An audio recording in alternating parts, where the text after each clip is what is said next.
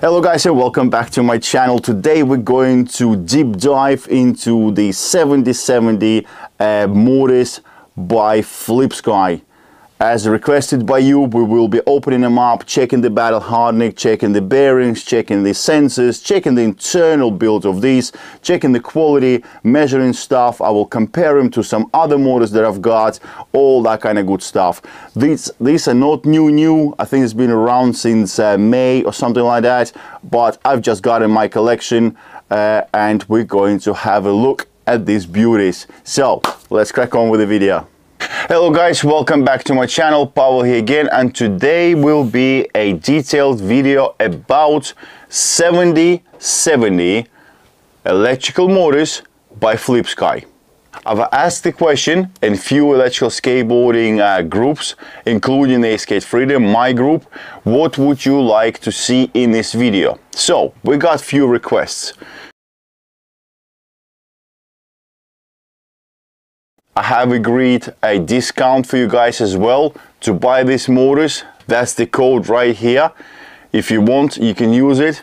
As you can see, I'm using a 9-inch rims and really aggressive tramper mud plug tires on this test board, and it does require quite a bit of torque. At the moment I got 63 74 140 kV, sorry no 170 kV motors on it.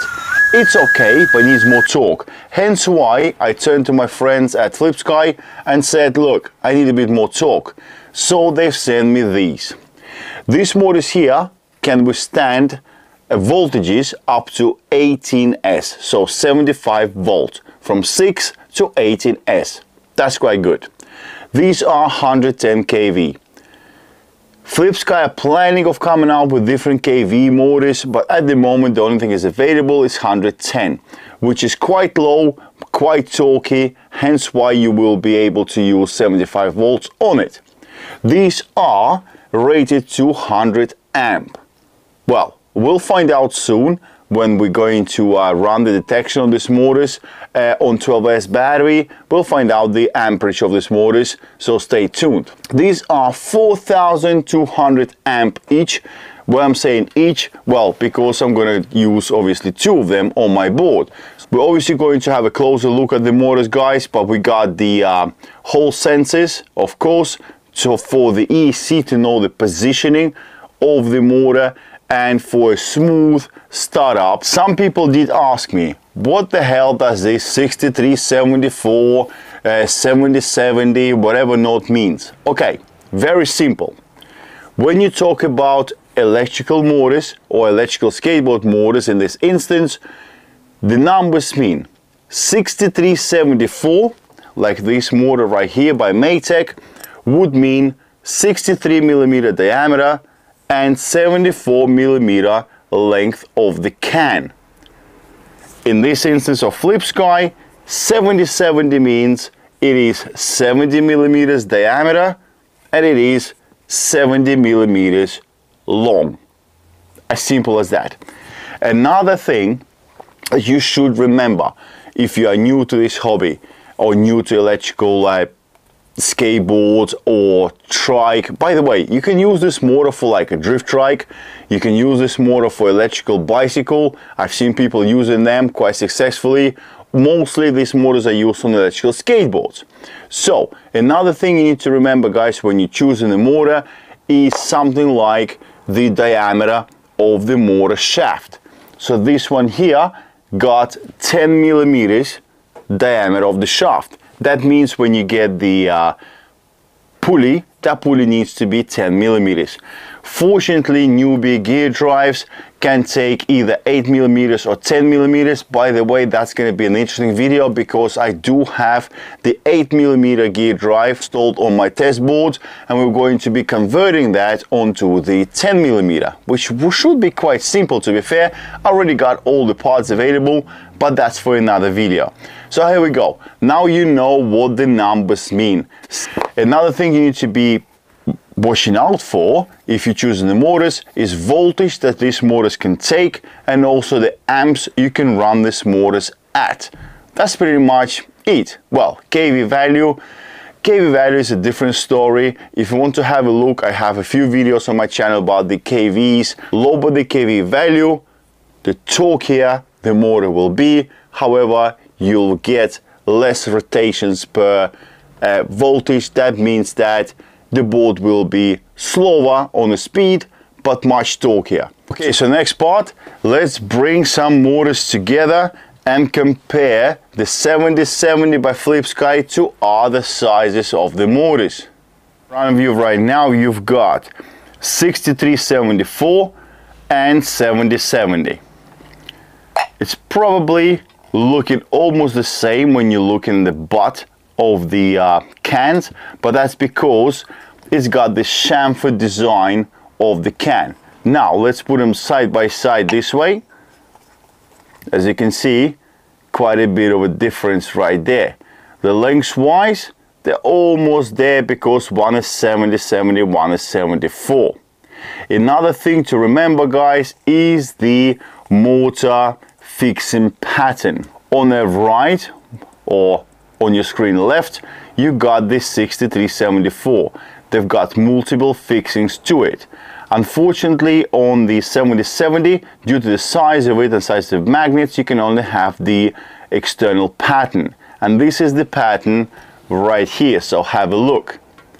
Most of the motor mounts should be able to take this pattern, no problem whatsoever, 4mm screws. So I do really like the size 7070 because it's not too long but bulky enough to take all that copper on the windings to give you that torque. So let's compare this Flipsky 7070 to 63100 Flipsky. That's another motor that I actually quite like. There are some different reviews on in the community out there that the length of the motor affects the actual stability of the can. It does vibrate. I have noticed that at high speeds, but I'm talking about 38, 40, 42 miles per hour. That's when I feel a bit of vibration on 63100. So this is how 63100 looks like compared to 7070. So here we go, guys. In front of you is my beautiful Bullet build. If you don't know what she is, have a look on my channel. These motors right here are 63100. So they are 63mm in diameter, 100mm long. So this is how 7070 looks like compared to them lengthwise. Yeah, quite shorter, but much thicker. So this is the difference. 63100, 7070. Benefit of having 7070 is obviously you have much more space to play with. So if you have shorter hangers, this in the front of you is 3D service finality drives and finality hangers, and they are 450. Whopping nice 450, so it's nice and stable. However, you could be using some other hangers. So if you're going for 7070, you don't need this much space between the motors. You don't need the hangers to be as long as these ones are. I'm going to use these motors on Matrix 2 hangers, and they should fit quite nicely with a space in between as well. Now let's compare the 6374 motors by Flipsky to 7070 motors by Flipsky. So these are the 6374s already installed on my test board compared to the 7070 Flipsky motors. The lengthwise, well, pretty much the same, of course, because 70 to 74. However, the diameter wise, 63 to 74, that looks much beefier. At the moment, what you see in the front of you are the Matrix 2 trucks. As you can see, you'll have no issue fitting that motor on those trucks. But again, we're going to find out because in the next video we're going to fit this on this board and we're going to take them for a ride.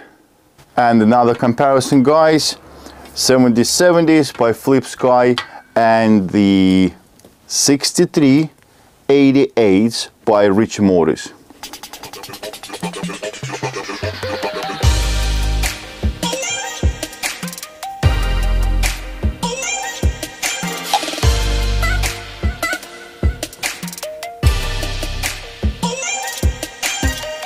Hopefully this comparison gives you a bit of an idea between the different sizes of the motors, or most commonly used motors in electrical skateboarding, and this is how you choose your motor. Different shaft, different design of the shaft. By the way, that's another thing to remember, that some of the shafts are round and they do rely on the keyway slot right there. Some shafts are D-shaped, so they got a nice slot on the side of it right there, and this is how you slot them into the a gear that goes on the motor so it doesn't spin around. By the way guys, because I've been around the skateboards for a bit now, all this is not new to me. However, if you are the beginner, you just tuned into my channel and you want to know something that I may be missing in my videos, please let me know in the comments below. I can cover the subjects regardless how simple they are or how beginner level they are. There's no problem whatsoever. So let me know if you want to know anything further to this. The quality itself is quite nice. It's anodized aluminium. Shaft itself, it does look good quality. Again, the feel is quite nice. The cables coming out of the motor all come out nice and neat out of the body of the motor right there, and they are all shrink wrapped, which is quite nice. I can see they are using the dual skinned glue type of heat shrink. So this is where you warm it up and the glue warms up and sticks to the braided cable protector. You can see right here, it's all tucked away for you already. The face cables are 12 gauge silicone high temperature cables, so as you can see, quite flexible. It is important because some motor manufacturers use a bit of a cheaper quality, and sensor is nice and neat. It comes in its own sheath right here. Bear in mind there are 5 cables inside here. If that would not be installed, you would have had to protect it yourself, but most manufacturers do this anyway. So all in total, just looking at the motor from quality perspective externally, it looks okay. 7070 Flipsky motors are fully sealed. Just to give you a bit of a more understanding, so these motors here are vented. So you got this vents in the back for the air to come in and pull the hot air out of the can. And this is what I mean by saying vented. They got different designs. Some of them got them here, some of them got it there, depending. Tramper got like a mesh that goes over it. 7070s are fully sealed, so there is no way anything will get into the can unless it really squeezes through this tiny little gap right here at the front. Okay, so let's have a closer look at the 7070s. So the cable length for the face cables is 300 millimeters, and the motor sensor cable is another 100 mils, so 400 millimeters. They are already sealed and they are inside this cable organizer sheath, whatever you want to call it. Not all the companies do that. As you notice, for instance, the Maytag, they will just have the face cable separately, which is fine sometimes. The reaches the same way, just separately. So I do like dressing the motors up in this organizer like that, because it just makes them neater and stops any slight damage to the cables. So you don't have to do any of it. It's already all done for you, which is quite nice. Standard obviously plug for the sensor cables, and you got 4mm face connectors, them spinny ones.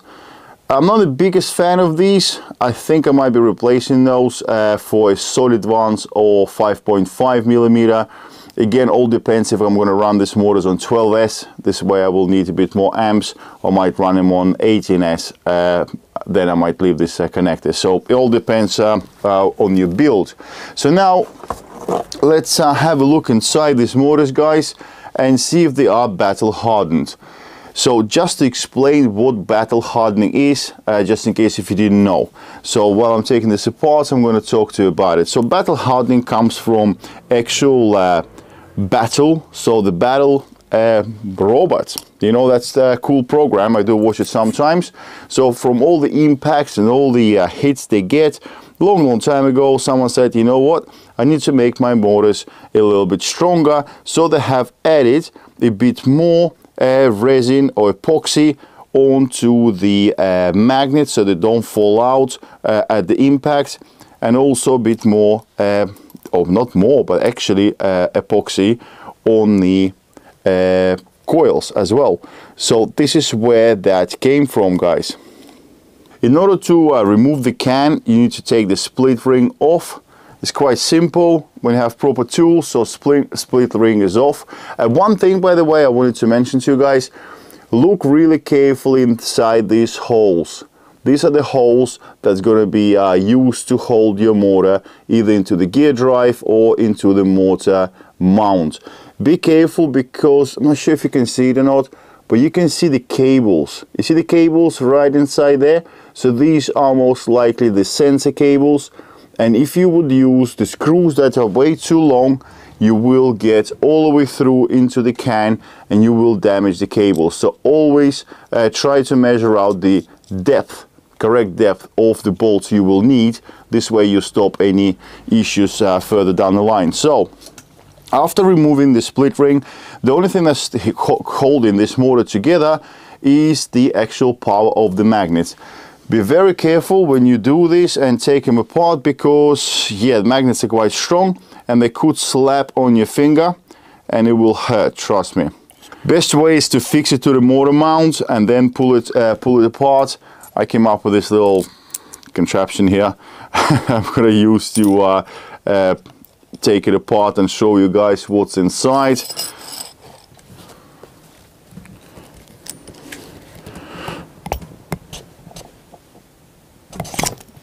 There we go.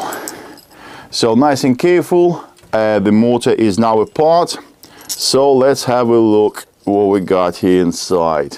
Okay guys, so inside, as you can see, all the magnets are actually epoxied in quite nicely, resined in.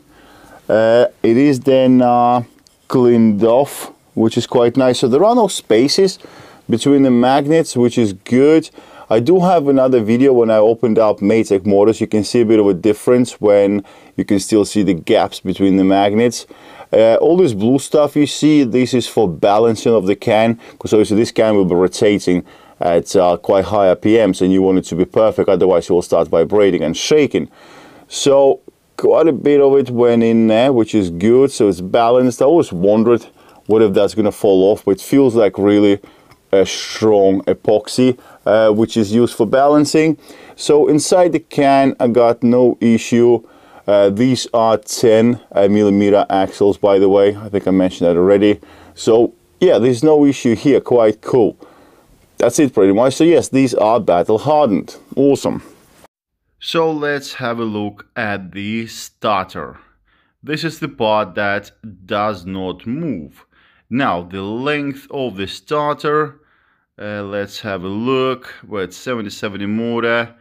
So the starter length is 37 millimeters. Yeah, by 37 mil. So that's your starter. There we go. Let me show you the position of the sensors. So this is the whole sensor right there. Another one right here. Another one right here. They are fixed in position quite nicely, to be honest with you.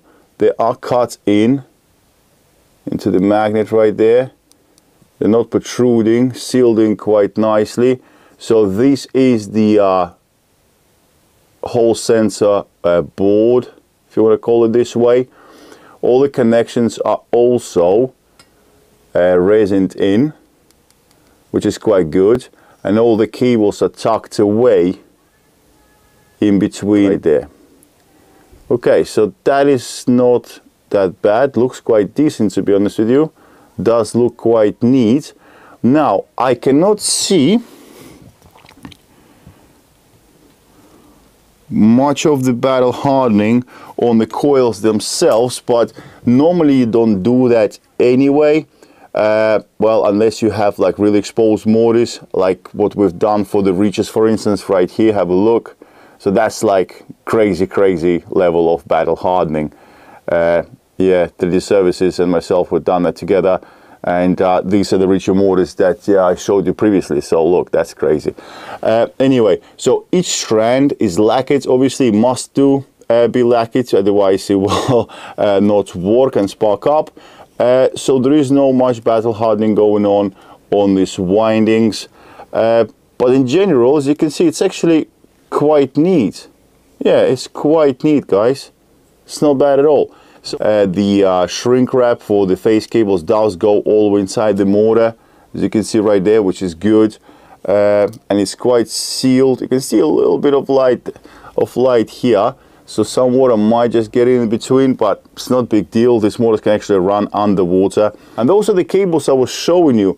You see those cables right there? Right there. So these are the cables you can see through the hole, through the mounting hole. So you just got to be careful. I don't know why they cannot just make them a bit longer and kind of push them away from the fixing holes. Don't know. Looking at it, it doesn't seem like you would be able to damage the phase cables if you use the... I know you would. Okay, so if you would use too long away screws, you would damage the phase cable. Or if you use too long of a screw on the other side here, you will damage the sensor cable. So be careful not to use, and I know repeating myself, but don't use too long of a bolt, guys. Let's have a look what we got here bearings wise. Okay, so let's gently tap these bearings out.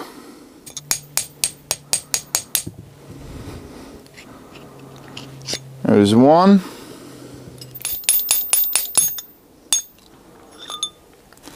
There is another.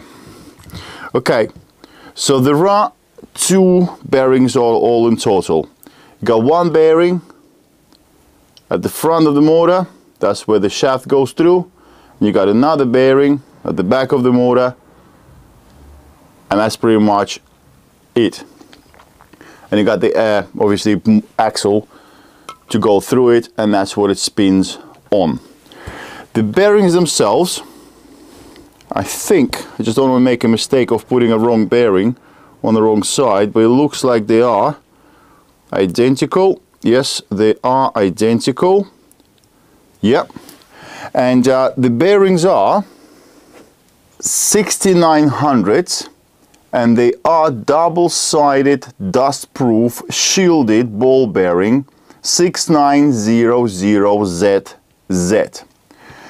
Just to give you a bit of an idea on the size of them, these are 43.7 millimeters in diameter, external diameter, and they are 0.78 millimeters thick. Let me show you them a bit up close. So as you can see, these darker bit right there in between the two parts, that's the seal. They do feel quite nice, to be honest with you. Yeah, and they spin really nicely, smoothly. There's no wobble at them. Sometimes you do get that. You'd be surprised what kind of bearings sometimes have been used on this. So yes, they're sealed on both sides. As you can see, that black seal on this side and that side. So made in Thailand, NMB R3-2210KK. Maybe for people who know their bearings, this information will be useful. And that's it, really. So let's put this back together.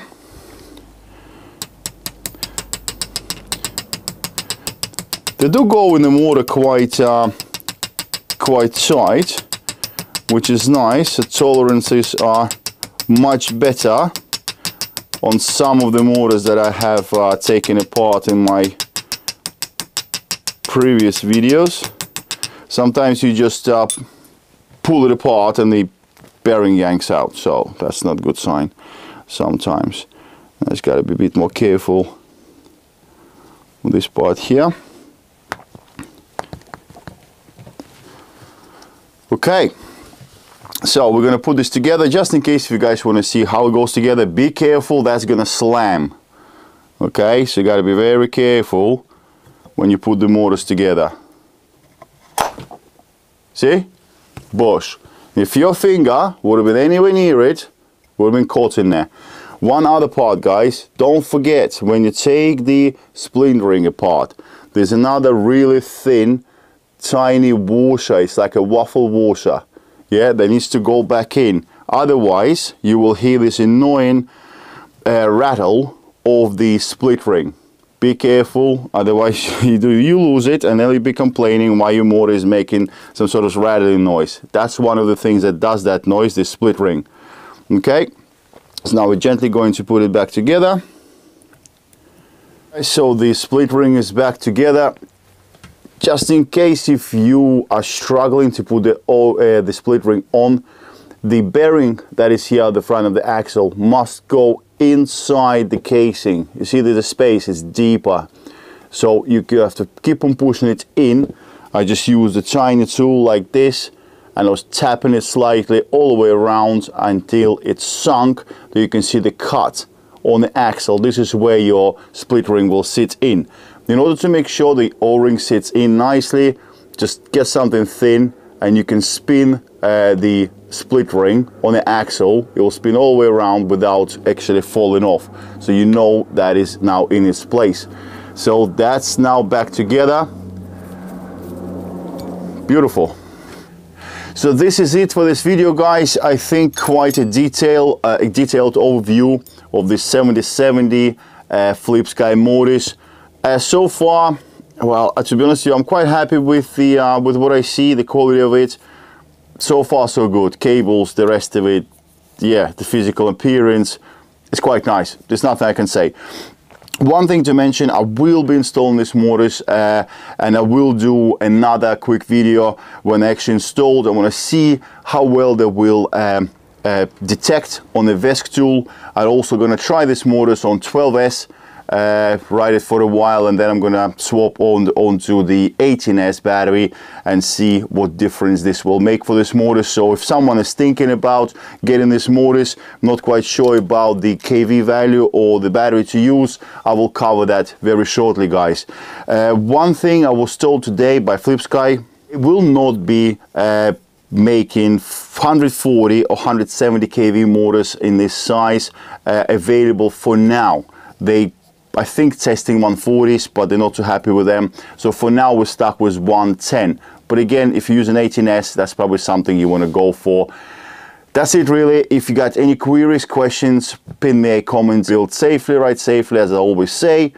Enjoy your life, guys, and I'll catch you in my next video. Bye.